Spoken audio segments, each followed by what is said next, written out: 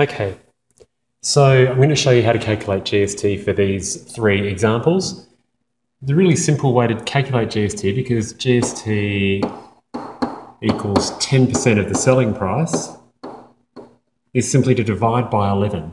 So for A, I get $1.10, and I would divide by 11, and that equals 10 cents. So the GST on that can of drink is 10 cents. B, for the cost of the gardening, that's $44.